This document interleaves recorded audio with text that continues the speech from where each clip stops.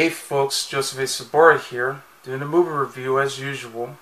Well, sometimes it could be like a commercial break or any other random video that I would post.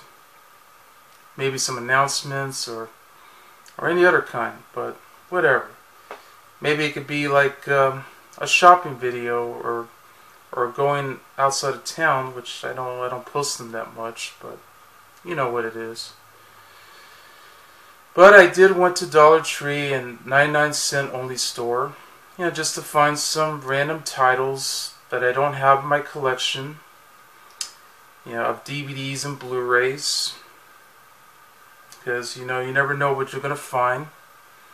But I always love to go there because I always like to find some good titles, and sometimes maybe some titles that I'm not really interested in, but I'll just take it anyway.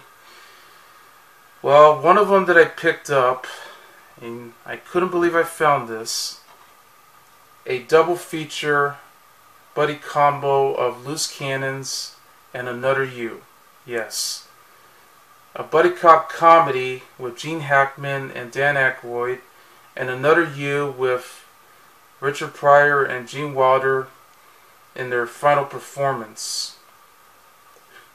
Yeah, two bad comedies for the price of one. Okay. Well, for now, I'm going to be reviewing Loose Cannons, which is the most infamous buddy cop comedy, which one plays a tough but very sly cop who wears a Washington Redskins jacket. He actually has his own classic car. It's a buggy. And he does come up with his own dialogue and one-liners and all that other stuff. He's like a cool type of guy. And the other is a forensic expert, which he's diagnosed with multiple personality disorder, meaning that he will actually get them once he confronts with the sense of violence that occurs. That's where he starts doing all these impressions of pop culture icons such as Looney Tunes, The Lone Ranger, Dirty Harry, Butch Cassidy and the Sundance Kid, Star Trek, Popeye, Pee Wee Herman. I mean, you name it. I mean, this is what he does in the movie. But together, they're about to team up to go after all these German bad guys who are actually the killers who killed several of the victims who actually watched a mysterious film. And this is not any ordinary film. No. And you wouldn't believe this. It's a Nazi porno film that features Adolf Hitler. How on earth did this movie got made, got green-lighted, and came up with such an idea this simple and clever? Well, leave it to the two Mathesons, Richard Christian Matheson and his father, Richard Matheson, joining in with Bob Clark, the co-writer and director behind The Christmas Story, Black Christmas, From the Hip, and yep, he's been also known for coming up with all the Porky's films. Well, the first two films, but he's been best known for them. And then he also did Baby Geniuses 1 and 2. That's a low point on his career. Or at this rate, he has a hit and miss of several movies that he does. I know. But what can you do? Alright. Now, and I did put this on my worst list. It's at my number 3 of the worst films of 1990. Everyone agrees that it's, by critics, it's destined to be one of the worst comedies of the early 90s. Even though the movie was actually made in the 80s. They filmed this in 1988, but it didn't get a release until February 1990.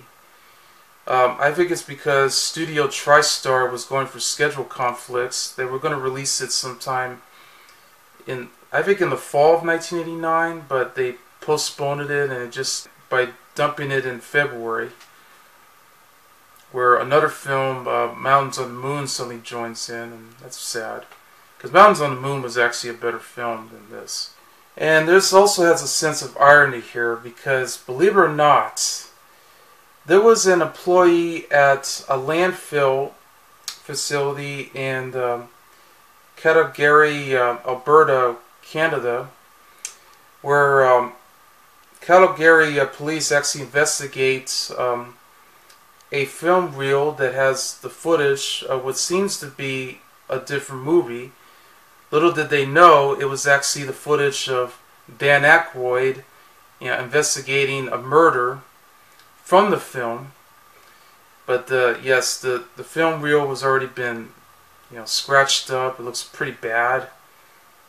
I mean, after all, it's been in the landfill for so long.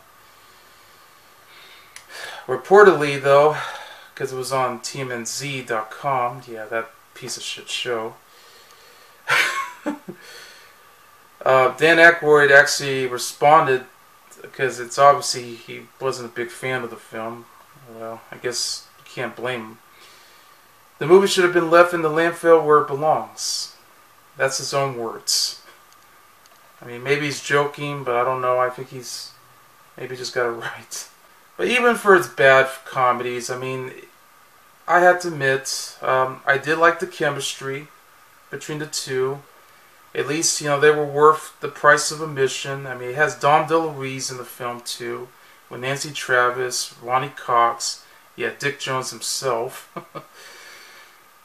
And has several action scenes here and there, but it's more than what you bargained for, I guess. Well, anyway. Well, let's just start with this review of Loose Cannons. It stars Gene Hackman, Dan Aykroyd, Dom DeLuise, Ronny Cox, Nancy Travis, Paul Koslo, Dick O'Neill, Robert Prosky, Jan Triska, Leon Rippy, David Alan Grier, yes, David Alan Grier from In Living Color, in one of his earlier roles. Reggie Cathey, yes, from The Wire, no longer with us. Bill Fagerbakke, yeah, from the TV show Coach. Yeah, he also went on to do SpongeBob SquarePants. And Herb Armstrong. Yeah, it's written by Richard Christian Matheson along with his father. Also, and it's co-written and directed by Bob Clark. The movie began set somewhere in the Washington, D.C. area at sea, where the opening actually has like a blazing shade of red. Yeah, and it's all foggy too. We meet like a crew of filmmakers, which joins in with a pornographic director, Harry the Hippo Gutterman. Yeah, that's his nickname, the Hippo, played by Dom DeLuise, who for some reason spotted those German Nazis who were the ones who are about to go after them. They just took out a severe head of one of the victims, and then suddenly it just turns into a boat chase, which the killers actually killed 3 of the victims, while or several of them, while the Hippo, along with the other member, had just ran out. And a lot of gunfire, all these gunshots everywhere. So they're the only survivors. That's when we meet. We actually learned that the film is actually being found, that features a young German officer named Kurt von Metz, who's played by Robert Prosky, who is actually sleeping with Adolf Hitler. It's a gay group sex Nazi porno film, which years later von Metz is being running for West Germany Chandler, and actually arranges to murder everyone for those who've seen the film. And that's what happened. So that's where we meet Metropolitan police officers Max Stern.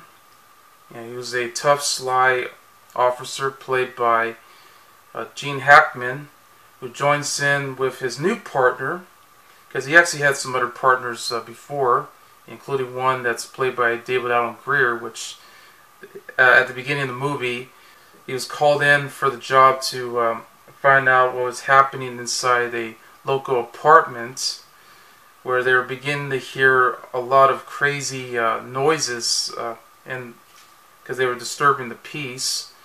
So yeah, he came in just finding out these two couples, and he was talking about safe sex. Yeah, trying to inform them so they can keep everything quiet, that sort of thing.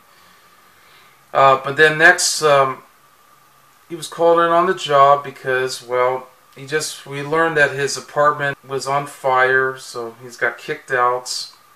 Took all of his stuff with him inside his buggy that he has, that he really loves. He even brought in his cat to join in, yeah, because he even got all the cat products, you know, like the cat litter and some cat food and all that, bring it in. Well, anyway, he was assigned in with a new partner, Elias Fielding, played by Dan Aykroyd, who's a forensic expert. You know, he's there for the job. He just got out from a monastery, yeah, where he's actually doing a painting of all of his personalities. As you can see, that's actually a very nice painting, which is the Last Supper. Yeah, the Last Supper filled with all Dan Aykroyd's. Okay. But he was sent in to investigate the crimes that just took place, where all the victims were killed. And he's a very good expert here, so he knows everything. But of course, we did learn that he has multiple personality disorders, so it aggravates him whenever he's being confronted with violence and conflicted with him. Because according to the captain, who's played by Dick O'Neill, the main reason why he had that was because he was kidnapped and was tortured, joining in with his brothers, by the Colombian drug lords. We also learned that the captain was actually his nephew, and that's another reason why he had a side effect where he starts to change all these personalities of many pop culture icons. So no matter what happens, he's going to start doing all that. So he does all these imitations of Popeye, Captain Kirk, Spock, and Scotty, or any other. And it actually happened just when they just went to an S&M club where the bouncer, known as the Giant, played by Bill Fagerbakke, and all the rest, they were trying to find where Harry the Hippo Gutterman is at, and yes, that's where they found him. And meanwhile, that's where we got a bar fight scene, and you know, already beating the shit out of both of them, and that's where, you know, he was about to tell, that's where Stern was about to tell Fielding to change his personality, but he says, "I'm sorry, I just can't handle the violence." And he says, "Now you tell me." And then suddenly he changes, and that's where he starts doing all these impressions, you know, until they continue with the bar fight, and then they escape. Then we get a car chase scene along the way where all these German bad guys are about to go after Harry the Hippo Gutterman. So Max Stern and Elias Fielding just joined in, but of course Elias had to take over for the driving.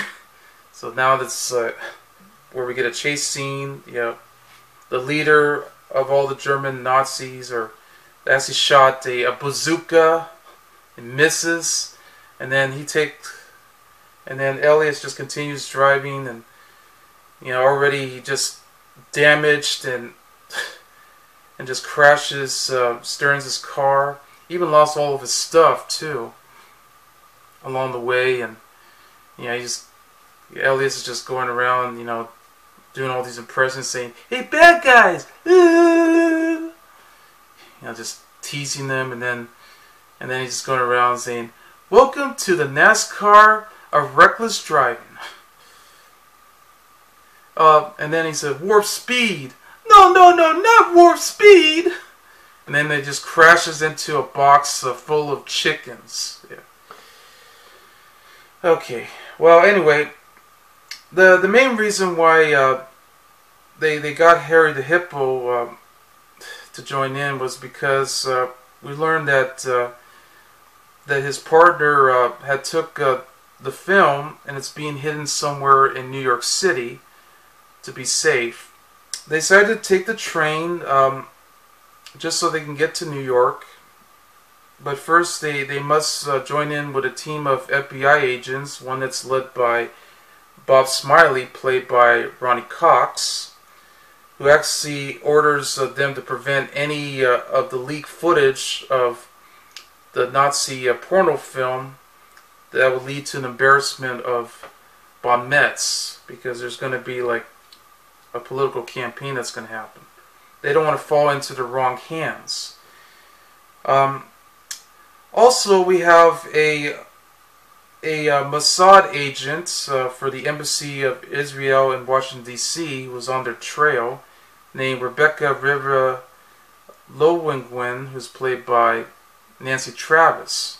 So there's like a chase scene along the way, with Max Stern just driving a police van along with Harry the Hippo and Elias Fielding. So they had a chase scene trying to get away from the FBI agents and her. So they wound up inside the Union Station. So they're trying to catch the train, but they actually took the wrong train. That takes you all the way to Cleveland. So yes, the FBI agents just missed the train. But unfortunately, Ribra just joined in on the same train. Just before the bad guys came along and about to go after him. That's where you see Elias changes himself into the Roadrunner from Looney Tunes, and also Butch Cassidy, from the movie, where he actually kicks one guy in the nuts. You know that scene in Butch Cassidy, the Simon's Kid, where he's about to kick that tall guy, where he was like just about to have a knife fight between him, and where he says there are rules against a knife fight. Rules in a knife fight? No rules. Kicks him right in the nuts and then beats the shit out of him afterwards. Okay, I know, I'm getting ahead. Another scene too, which is also Butch Cassidy and the Sundance Kid. They're about to jump out of the bridge and landed straight into the river, just to get rid of, just to get out of all these helicopters who are about to chase them around, and all the other bad guys. So they had to just camp out for a little while before they're ready to leave. So that way, they don't end up following them. This is where they have a moment where both Stern and Fielding were just making a conversation about what's happening, and then they just want to have a quick howl. They were both howling together, and then Harry the Hippo was asleep. So then they finally made it straight to New York. Going to Harry's mansion, where he has like a bunch of, got a bunch of people over there. Even actually has all these automatic weapons too, so in case he'd be safe when those bad guys come out. And once they came, yes, they had a violent shootout too. Because yes, Stern even told Fielding that if you change, he could turn into Rambo. Yeah, because yes, he did have that machine gun too. So that also led to another chase scene, and going all the way straight to the another train station where they begin to find out where the film is being headed. And yeah, that's been locked straight into one of those lockers. And once he found it, that's where he starts to throw the film reel straight into the hands of Riva. So she got it, but but of course, well, Gutterman just jumped off earlier and got shot in the ass, but he's been taken to the hospital. Elias got shot in the leg, I believe, and was kidnapped and trapped with those bad guys, he's even torturing them, just like how that happened a long time ago. But then, well, of course, there was a vendetta between Stern and the bad guy, because afterwards, that's when Fielding came in, doing his impressions as usual. I mean, of course, at first you thought that he doesn't have a gun, but actually he does, and shot him, the bad guy, and went straight into the glass window and just landed straight down into the food carts. Yeah, there you go. So now all three of them were in the hospital. They're recovering, so hoping that they'll go for their next adventure or so. Either way. See what happens next. Yeah, I mean, it's a pretty strange movie. It really is. But it is bad, but it's not horrible, but it's just bad. But I'll say this though, I did thought Hackman and Aykroyd definitely have some chemistry, some good chemistry together. I mean, even for a buddy cop comedy, I think they could have done a whole lot better for this material. It's nice to see Ronny Cox and Nancy Travis in the film as opposed to other actors, and even Dom DeLuise. I mean, he was only there just for the ride, and I mean, mostly because he's in danger from all these bad guys. And Robert Prosky just plays the German officer, which we only saw his scenes, and so of course he's going to get arrested after they finally found the evidence of the film. Of course, I know that was towards the end of the film. But you could tell this movie was a mess. It really was. I mean, there's a lot of action scenes here and there, as I already mentioned. Some funny moments here and there, some memorable ones, but others weren't that funny. I'll give you that. Luckily for Aykroyd, though, at least he had a better buddy cop comedy, which is Dragnet from 1987, which is based on the police drama series by Jack Webb.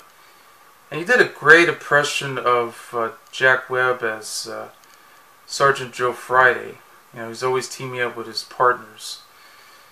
And did a damn good job at that. And he joins in with Tom Hanks in the film, and they were both great together.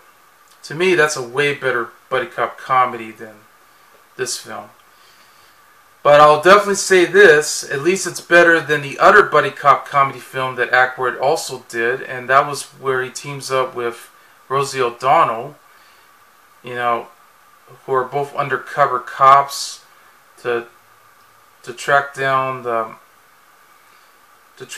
someone like a dominatrix at a local S&M club.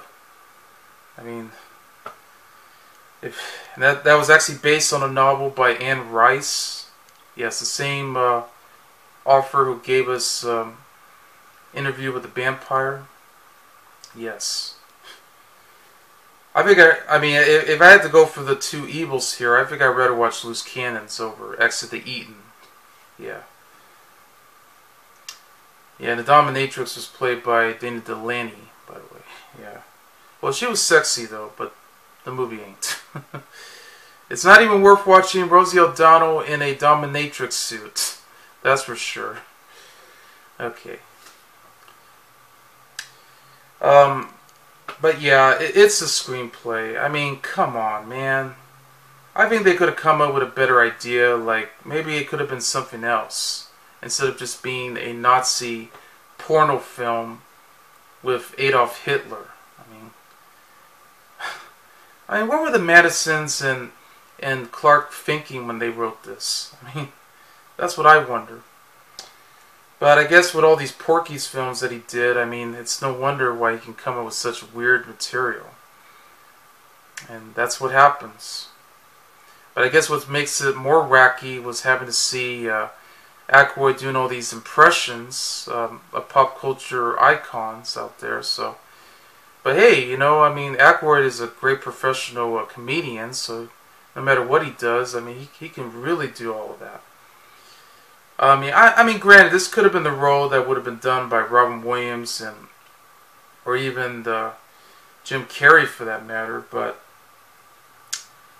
hey, Aykroyd's always fun, so no matter what.